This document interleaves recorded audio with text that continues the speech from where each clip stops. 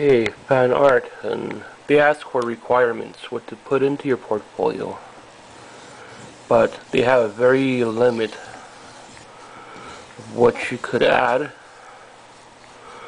Most is like 5 pieces for animation, but a lot of people I've seen, they do like little squares, which is kind of stupid.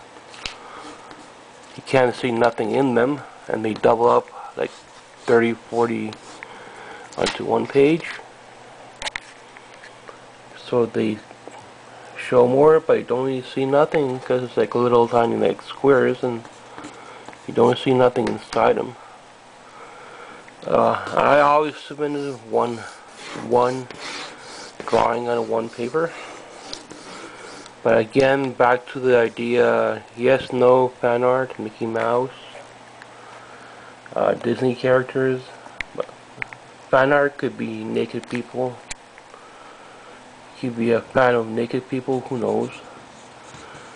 You do a ton of naked drawings in Sheridan, but again, it's just naked people. So that could be fan art. Animals could be fan art. Picasso could be fan art. You don't know what fan art really means, but just put in what you feel you're learning on at the moment, and hope they will accept you. If not, then you could try again. Usually I think after a couple tries people start to get in,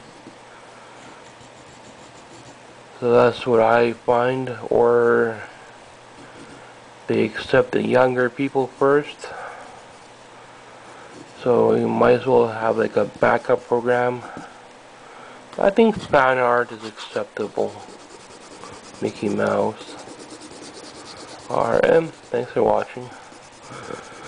Hopefully it helped you a little bit what to put into your portfolio. If you want to put in painting, if you want to put in digital now. So everything is pretty much going digital, so you don't see this type of drawing too often. But yeah, I don't know, fan art, put in whatever you want. Thanks for watching RM. August 2018 summer.